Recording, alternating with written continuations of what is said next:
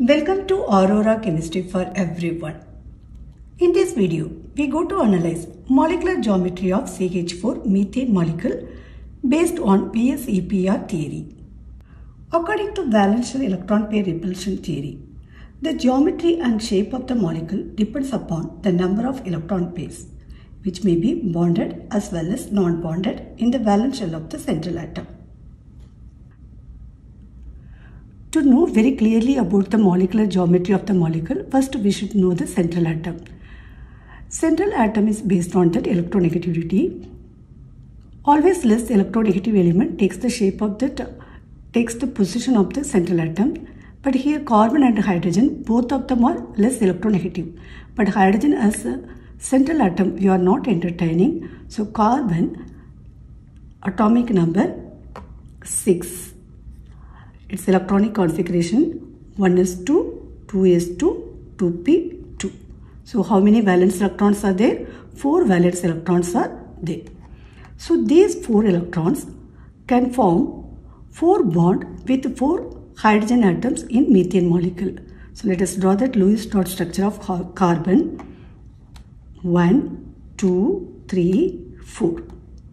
So hydrogen atomic number is 1. So it can it has only 1 valence electron. So this valence electron can make a bond with the carbon atom and can form covalent bond. So let us show that here. Carbon with hydrogen, then the same way here with hydrogen, then here hydrogen, then here also with hydrogen. So how many bond pairs are possible? 4 bond pairs are possible. Here you can see n represent bond pair. If n is equal to 2, then the shape is linear, and n is equal to 3, it is trigonal planar. N is equal to 4, tetrahedral. N is equal to 5, trigonal bipyramidal. But in methane molecule, since we have that 4 electron pairs, bond pairs, it can form tetrahedral. Here bond pair repel each other and try to maximize the distance between them, and they get that tetrahedral.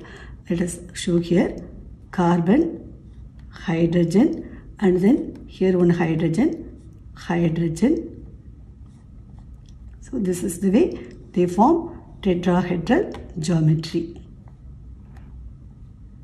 So in CH4 molecule, the bond angle between one CH and another CH bond is 109 degree, and the molecular geometry is tetrahedral. Thanks for watching.